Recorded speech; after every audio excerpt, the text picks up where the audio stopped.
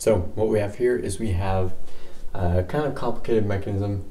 At least it was complicated to draw, and it's not really to scale, so I apologize for that. But we have a large gear here and a small gear here, and the small gear has a torque or a moment applied to it of 0.8 Newton meters, and then you have this lever device that's pushing this mechanism into the part on the large gear and as a braking mechanism.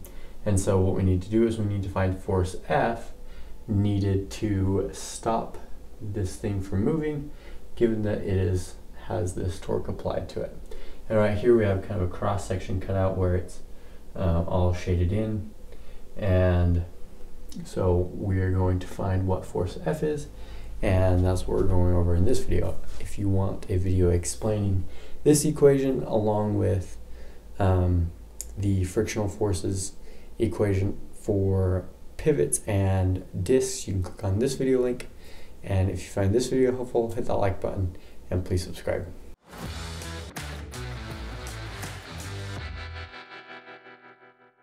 So the first thing we want to do is we want to kind of understand how to find the variables we need to find.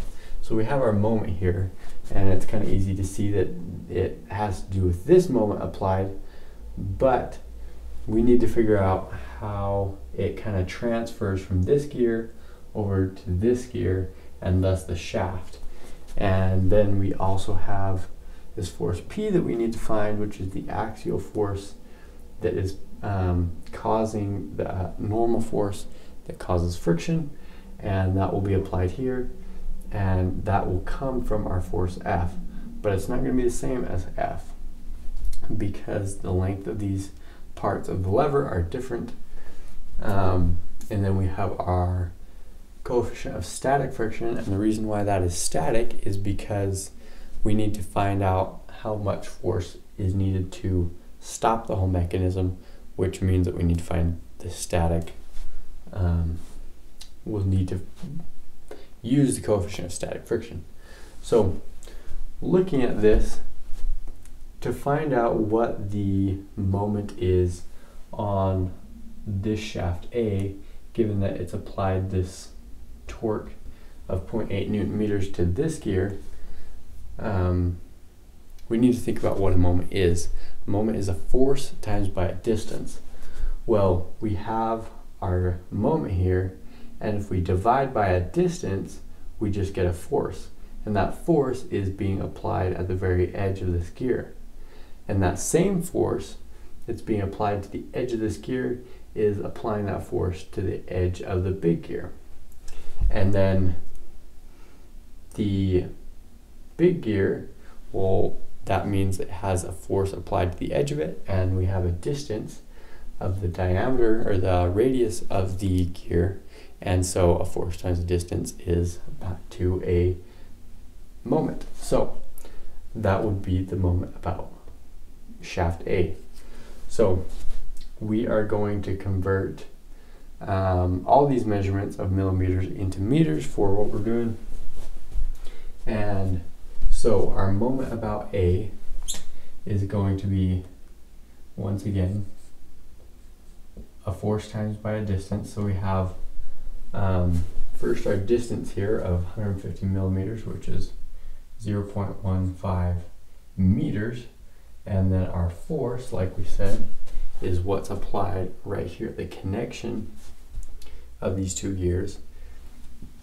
And when we divide this moment here by a distance, we get out that force, and so we have the 0.8 divided by 0.03, which is the radius of that gear. So that gives us our moment. Plug that into your calculator, and this moment applied around this gear A is 4 Newton meters. And so we'll go ahead and just label that right here. This has a 4 Newton meter torque on it. So now that we've found that, we have the m variable in our equation, we are given the coefficient of static friction, the mu, and we have the two radii right in here. And so solving this equation for m, or for p, plugging in all these variables, we have that. We have the 4 Newton meters for that moment equals 2/3 times by 0.4, which is the coefficient of static friction, multiplied by p, and then our radius 2 is the bigger radius, and once again in meters we're going to convert it to, and so that's 0.125 cubed minus the smaller one, which is 100 millimeters, which is 0.1 meters cubed, and then once again on the bottom just squared. Sorry, that should be squared. And then plugging all that into the calculator and dividing over the other side by 4, that solves for p, and we get that p equals 88.525 newtons. So that is the axial force that this mechanism needs to press in right here on this plate to be able to get it to stop. But we need to find the force F here. Now these would be the same if these two distances were the same, but they're not. So now we need to find F. And F we can find through some moments about point C here. And so we know that our force P is pushing on the mechanism this way, but because it's all static, we're saying it's not moving at this point. This mechanism is going to be pushing back on this leverdale this way. So this is going to be our force P, and if we sum moments about point C, we can find F. So we say the sum of moments about point C equals 0. That's because, once again, we're saying that it's in equilibrium. And so we have force P, which is going to cause a counterclockwise rotation about point C. That is going to be positive for us,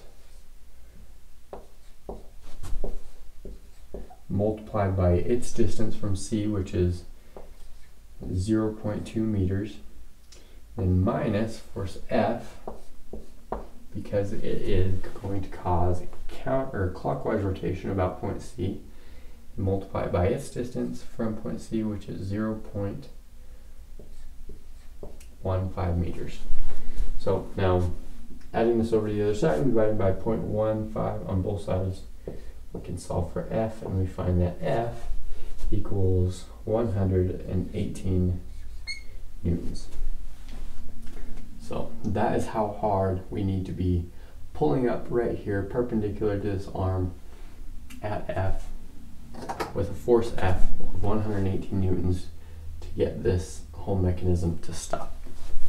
So it's kind of complicated, but the most difficult parts are just finding out how to convert this moment over to this shaft, and then figure out how to get F when we find P. But other than that, it's not too difficult. I hope you found it helpful though. If you did, hit that like button. If you have any questions or suggestions, leave them down in the comments and I will reply to them. If you want to buy some merch from Student Engineering, there are some links down in the description to Amazon and Teespring, where you can buy some shirts and hoodies, mugs and stickers and stuff with the Student Engineering logo on it. And buying that helps me out a lot. So if you're new to this channel, my name is Preston Palmer with Student Engineering, and my goal is to help other engineering students like me better understand engineering. So if you found this video helpful, hit that like button and please subscribe.